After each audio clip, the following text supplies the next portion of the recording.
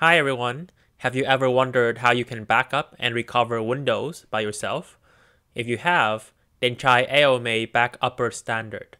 In this video, I'm going to show you how to do so. You need to have an external hard drive, which should be enough space for Windows and applications.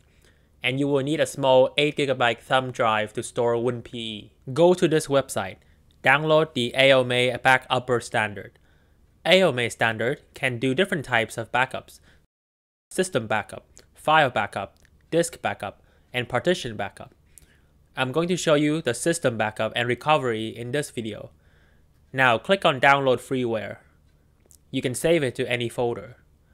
By the way, for those who wonder how I can pin this file explorer on top, please watch my previous video on how to install Microsoft PowerToy and use a tool named Always on Top. Now let's go down on this page to see some more features that this freeware offers. Easy backup for Windows 11, 10, and older versions.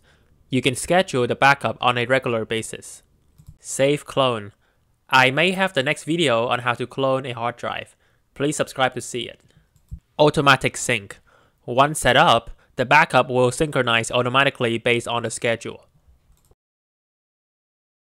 This is freeware.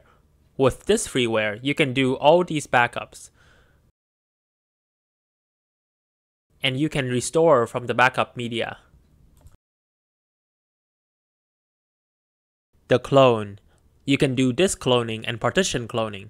For disk cloning, the freeware supports only data disk and the disk must be MBR. And under the tools, it said you can create a bootable USB and you can check the backup image and view the backup log. Now the download is done. Click on the installation file. Choose your language. Click skip. Click on install now.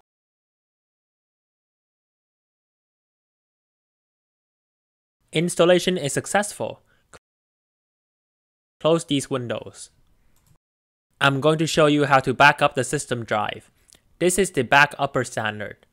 On the home page where you can see all the tasks you create, go to the backup menu.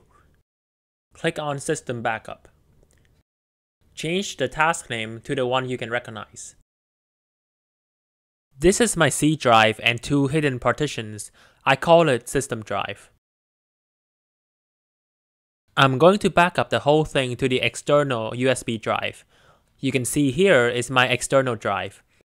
I'm going to select the destination by clicking on a small arrow here. Select a local path.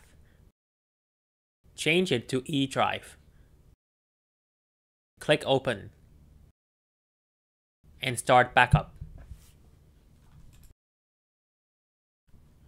The backup time could be half an hour depending on the size of data on the system drive. When the backup completes, click Finish. Now, this is my E drive.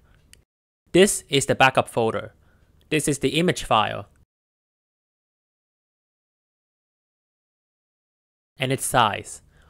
All the system drive was backed up to this image. Remember, after the backup, you should also create a bootable USB, and we keep them together. In this section, I will show you the steps to recover Windows. First, we create a bootable USB. Then change the BIOS settings on the program computer so it can boot up from the USB. Then we select the image on the external USB drive and start the recovery process. Now go to Tools. Click on Create Bootable Media. Select Windows PE. Click Next. Select USB boot device. This is my 8GB USB thumb drive to store the Windows PE. Click Next. Make sure this is the empty thumb drive, as it will be formatted and all the data on it will be gone. Click OK to format. It is asking whether I need to include some drivers. Just leave it there and click OK.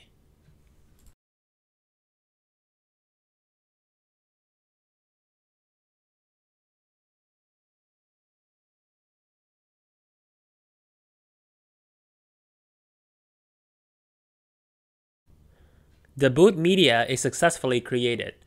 Click Finish. Now let's go check the small thumb drive. You can see that it's only the boot image of WinPE.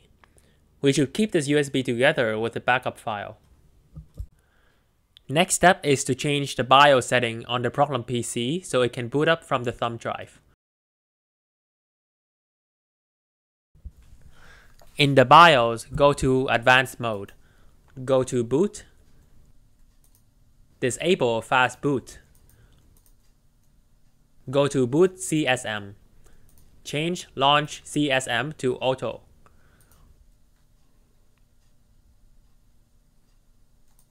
Under Boot Option Priorities, the first boot option is my USB thumb drive.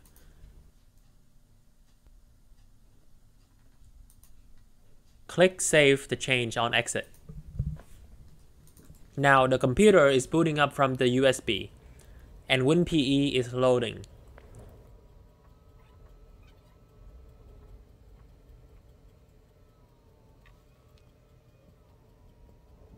And here is the AOMEI backupper.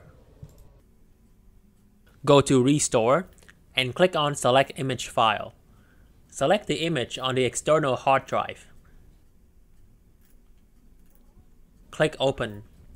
We are going to restore this backup, which includes the C drive and the hidden partitions. Click Next. On the left are partitions from the image file. On the right are partitions on the physical hard drive. Click this button to start restoring. I will stop right here and exit because my Windows 10 is working fine. Basically, that's it for the restoration. If you found this video helpful, please support us by clicking the subscribe button and the like button to see our next video. Thanks for watching.